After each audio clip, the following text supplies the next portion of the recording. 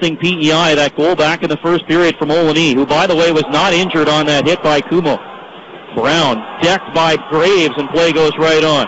In comes Anderson to stand up Graves. Puck comes out to center, and it's played back in on a delay. We've got Cooper talking with Graves, and now they're going to go. Cooper and Graves, a pair of 27s. Big bodies, 6'4" and 6'5". They grapple. Graves throws a right hand, a little off balance. Cooper comes back with one. Now they grapple again. Cooper with an uppercut, comes over the top. Graves trying to come back with a couple. Graves can't get that right arm through. Now Cooper throws a right hand to the side of his head, swings and misses on one. Connected with a second one, though. Graves over the top, misses. Now he connects with one. Cooper swinging wildly. Cooper comes in with a hard uppercut. Now they continue to grapple. Graves a little off balance. Graves now switches to the left. Gets one short one in, and that'll do it for that.